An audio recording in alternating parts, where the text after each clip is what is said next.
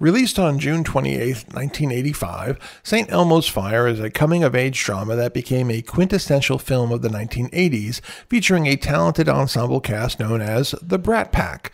One true and well-known story associated with the film involves the intense friendships among the cast members both on and off the set.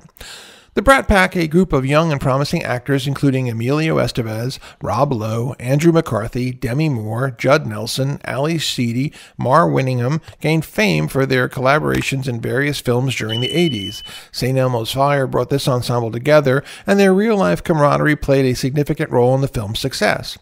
One memorable incident with the filming process occurred when the cast, inspired by their characters' tight-knit bonds in the movies, decided to go get matching tattoos featuring the film's title. The group ventured to a tattoo parlor together, making a lasting commitment to their shared experience.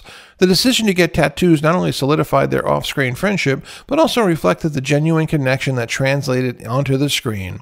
St. Elmo's Fire captured the challenges and aspirations of a group of friends transitioning from the carefree days of college to the complexities of adulthood. The title, St. Elmo's Fire, the Brat Pack's coming of age, encapsulates both the essence of the film and the real-life relationships that developed among its cast, immortalizing a moment in cinematic history when a group of young actors left an indelible mark on the landscape of coming-of-age storytelling.